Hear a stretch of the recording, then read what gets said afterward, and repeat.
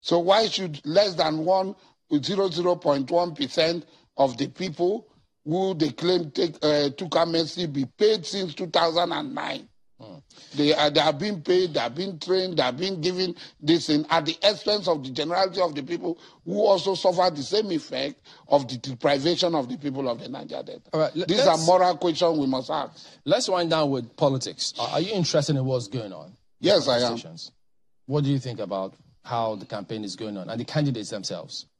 The campaigns in many states, like Rivers State and some other states, Rivers State where I come from, the political space is stifled. The political space is being closed. How? Yes. By who? By the governor of Rivers State.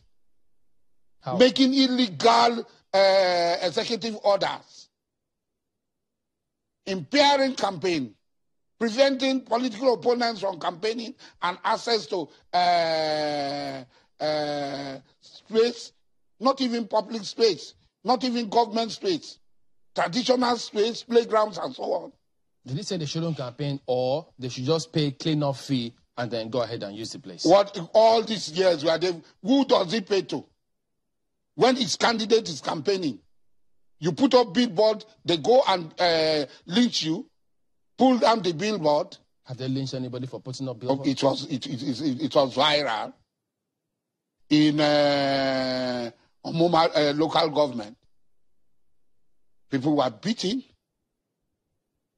for daring to put up PDP campaign. Police did not intervene? Police? We have not heard anything from the police or the security. For daring to put articles, posters. People were beaten. The SDP candidate had been attacked in more than one place in Rivers State. But in the presidential election, I am with Tinubu because I saw what Tinubu did in Lagos and the legacy Tinubu left behind in Lagos. Tinubu was governor of Lagos State. He handed over to Fashola. Now, we can't talk about Atiku. Atiku has never actually handled executive power. He was a spear tire. He was vice president. What about those who say, we want to try new things? Excuse me. Not what we've seen before. Excuse me. New thing. Obi of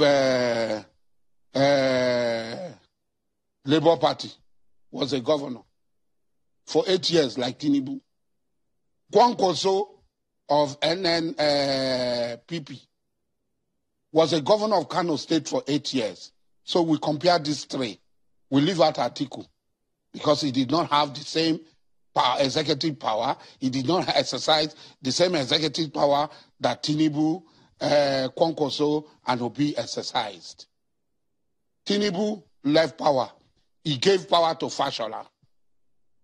Now, can you compare Fashola of Lagos with Willie Obiano that Obi picked? Can you? But I'm coming. Can you compare the one that Kwankwanso picked in Kano that succeeded him?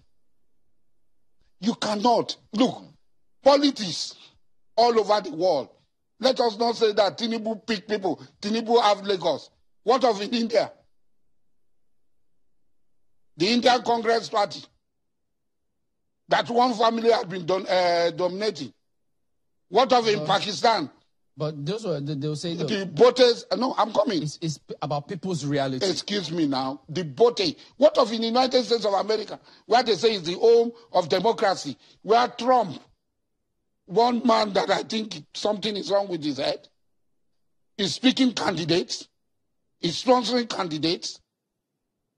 If he doesn't endorse you in the Republican Party, you cannot win. So when we're talking as if we're in isolation. We are not in isolation.